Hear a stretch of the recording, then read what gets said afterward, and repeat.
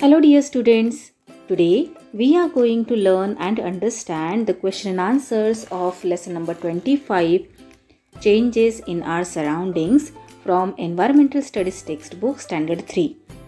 Students, we have studied this lesson in a very interesting way. Do watch that video to understand this lesson better. Link is given in the description box below. Now let us learn and understand its question and answers. What can be done? काय करावे बरे? 1. Slices of amla are to be kept to dry in a place that receives sunlight all day. आवळ्याच्या फोडी वाळवण्यासाठी दिवसभर ऊन मिळेल अशा ठिकाणी ठेवायच्या आहेत. काय करावे मग? Answer. Slices of amla should be kept on the roof or yard of the house for drying. Roof म्हणजे छत आणि यार्ड म्हणजे अंगण. आवळ्याच्या स्लायसेस वाळवण्यासाठी आपण एकतर घराच्या छतावर किंवा घराच्या अंगणामध्ये वाळण्यासाठी ठेवू शकतो. बी. Think and tail. जरा विचार करा आणि मग सांगा. 1.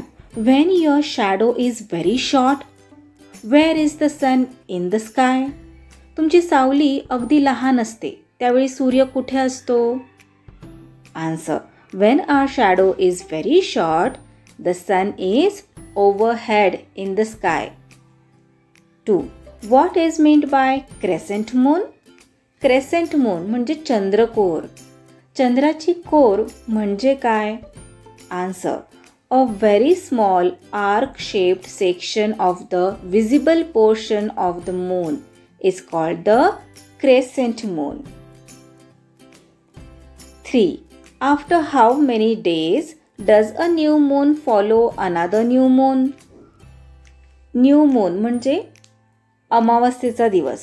एका अमावस्येपासून पुढची अमावस्या किती दिवसांनी येते?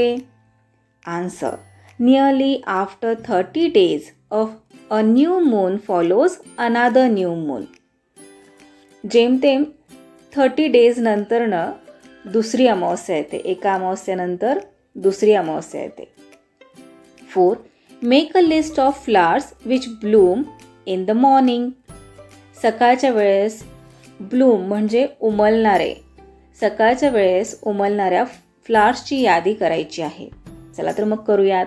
The flowers that bloom in the morning are sunflower, rose, lily, jasmine and lotus. C. Observe and complete the table. आता आपल्याला ऑब्झर्वेशन करायचं आहे, निरीक्षण, आणि हा खाली जो टेबल दिलेला आहे तो पूर्ण करायचा आहे. कसले निरीक्षण करायचे आहे वाचूयात आपण. On a clear day, go to an open field near your school. Find a tall object like a pillar, a tree or a flagpole. Or erect a pole. Erect म्हणजे उभे करणे. Or erect a pole in the courtyard of your school. Write your observations in the table. आता इथे काय सांगितलेले आहे? ज्या दिवशी आभाळात ढग नसतील अशा एखाद्या दिवशी शाळेजवळ मोकळ्या मैदानात जायचं आहे. एखादा खांब, झाड किंवा ध्वजस्तंभ अशी उंच वस्तू शोधायची आहे. किंवा शाळेच्या पटांगणात प्लेग्राऊंडमध्ये एक खांब उभा करायचा आहे आणि निरीक्षण करायचं आहे खाली दिलेल्या टेबलनुसार. काय दिलेले आहे टेबलमध्ये? टाइम्स दिलेले आहेत. 8:30 AM, 10:30 AM, 12 PM, 1:30 PM and 3:30 PM. Length of the shadow. शॅडोची लांबी आपल्याला मेजर करायची आहे, ऑब्झर्व करायची आहे.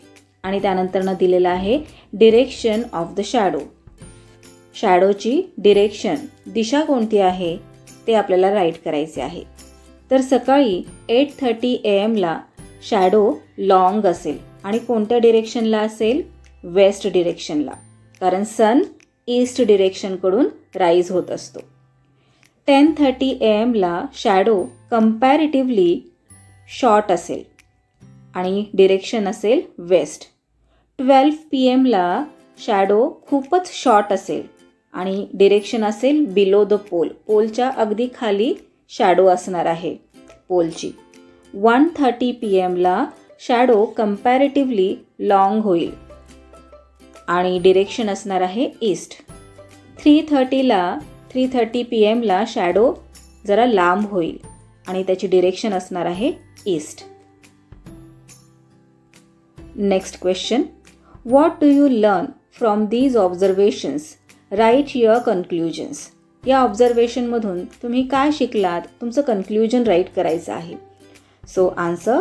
We learn how the length and the direction of the shadow keep changing throughout the day depending upon the movement of the sun.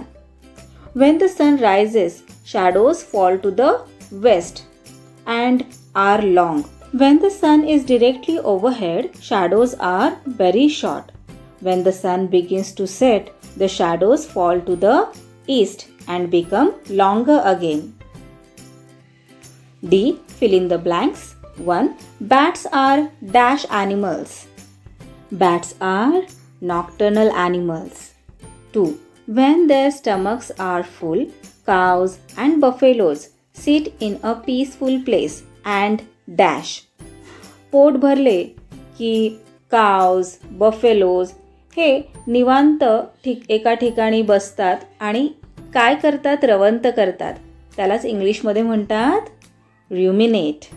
When their stomachs are full, cows and buffaloes sit in a peaceful place and ruminate. 3. Dash are the first to sense the end of the night. रात्र संपत असल्याची चाहूल कोणाला लागते सगळ्यात आधी? बर्ड्सला. 4. When the sun rises, its light is soft. E. Answer the following questions. 1. When do shadows become long? Shadows long कधी पडतात? लांब कधी पडतात? Answer. Shadows become long at the sunrise and sunset. 2. What are shadows like when the sun is directly overhead? Sun जेव्हा आपल्या डोक्यावर असतो तेव्हा शॅडो कशी असते? Answer. The shadows are very short when the sun is directly overhead. 3. After the day of the new moon, for how many days the moon grow bigger? New moon day म्हणजेच अमावस्या. अमावस्येच्या नंतर किती दिवस चंद्राचा आकार मोठा होत जातो? Answer. After the day of the new moon, the moon grows bigger for about 15 days. 4. Why do bees hover around flowers? मधमाशा फुलांपाशी कशासाठी येतात? Answer. Bees hover around the flowers to collect the sweet nectar.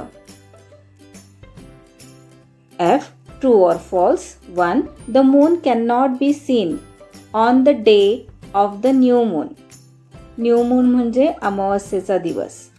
अमावस्येच्या दिवशी moon डोळ्यांना दिसत नाही. Yes, true. 2. Some living things set out to search for food after the sun has set. काही living things हे सन मावळल्यानंतरनं, सूर्य सेट झाल्यानंतरनं फूड सर्च करण्यासाठी बाहेर पडतात. अन्नाच्या शोधासाठी बाहेर पडतात. Yes, true.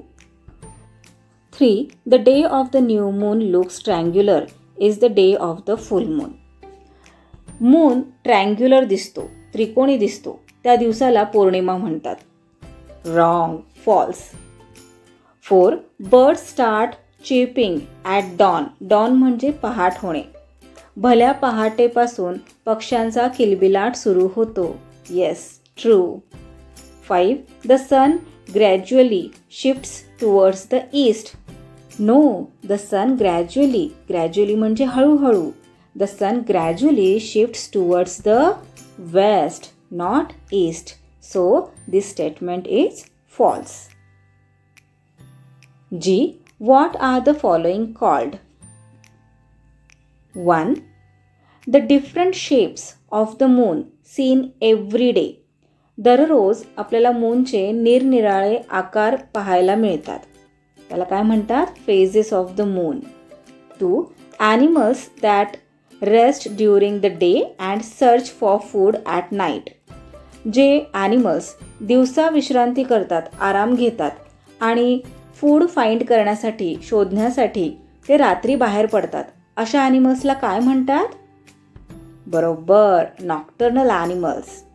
3. The day on which the moon is completely round. ज्या दिवशी मून पूर्णपणे गोल गरगरीत दिसतो त्याला काय म्हणतात? फुल moon day. 4. The day on which the moon can not be seen. ज्या दिवशी मून अजिबात दिसत नाही त्या डेला काय म्हणतात? New moon day. So that's all for today. We will meet again in our next video. Till then, keep learning, keep enjoying. Bye bye.